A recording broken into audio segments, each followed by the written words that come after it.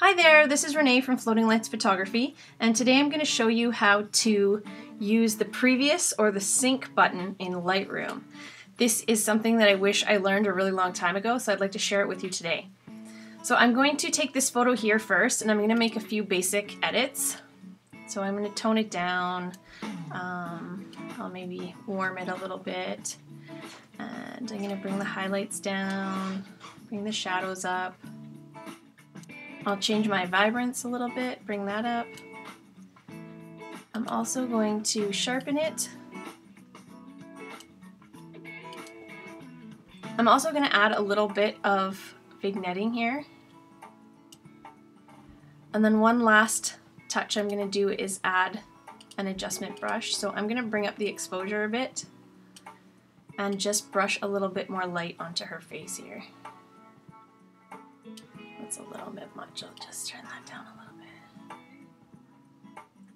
Okay, so I really like how this is edited now, and I'd like to apply the same edit without having to go through and make the same adjustments to this photo. And there's this really great thing called previous, and all you have to do is hit the previous button and it's going to apply all the same settings to your new photo. So that is really fantastic. One thing to note though is that it even will transfer the brush settings. So if you took a photo like this and hit previous,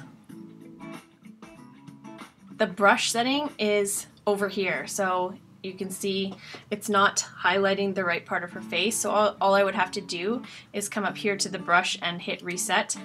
It's going to take that away, and now I can add a new setting and brush on some light to her there.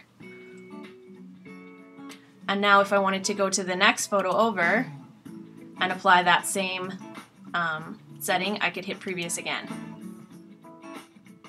So that is my favorite little button called previous.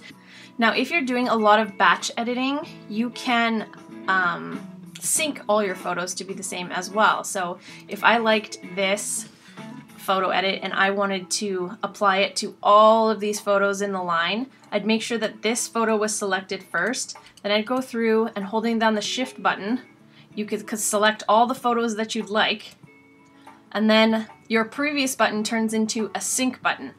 And you can hit sync.